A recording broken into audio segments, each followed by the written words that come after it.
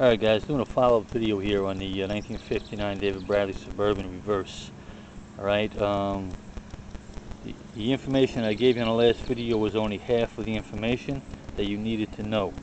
Alright, I was fortunate enough to get some information from the owner of Suburban, DB Suburban group on Yahoo, Jeff. He was kind enough to give me the rest of the puzzle here, and so I'm going to do a follow-up video here and show you the underneath adjustment that I left out. Okay, I was correct that this rod here is the only adjustment. Okay, the rod which turns into a cable is the only adjustment. Right, this front nut here is just to adjust your clutch. Okay, and so forget about that. And I'm also told that there is no internal parts to be concerned about. It's all right here. Okay, so you run this nut up all the way is what I'm told. Okay, so to make the slack. I'm going to go underneath the tractor and I'll do this the best I can. Bear with me guys, I hope this comes out. Got a spotlight under here. Okay, we got a couple of things here. Okay, see the cable right here? It runs through this nut here. It's like a carriage bolt. Okay, you got a nut on the other side. You loosen that nut up, okay, you can pull the cable through.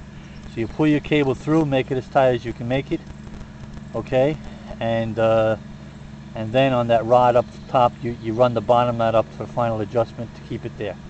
All right, obviously probably every tractor is going to be a little different, and so I got quite a bit of cable sticking out here actually. So every tractor is going to be a little bit different, but that's the adjustment that I left out right there, that carriage bolt that I got my finger on. Okay, you want to loosen the nut on the back and you can pull the cable through. Right, the cable goes through that nut.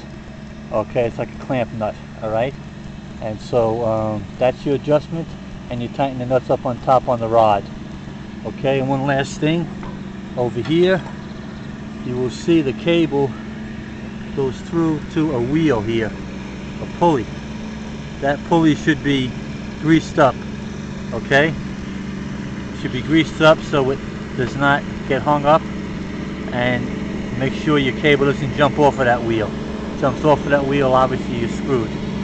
Okay, so make sure you got that guide on that pulley, and make sure you get that little shot of grease on that wheel. Keep it lubricated. All right, so that's the follow-up on this. Hope you guys can see all of this, follow it, and I'm just going to wrap it up by really slowly showing you again the belt layout, because one of the fellows were asking me about the belt layout. I'm just going to pan the belt layout very slowly, okay, so you can see it.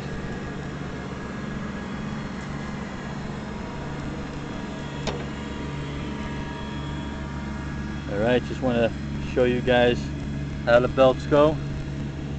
Okay, I know a lot of you guys have the manuals, the PDF files, but as I've said in the past, sometimes PDF files can be a little complicated, and I believe videos, close-ups like this can be a little more helpful. I know I find them helpful.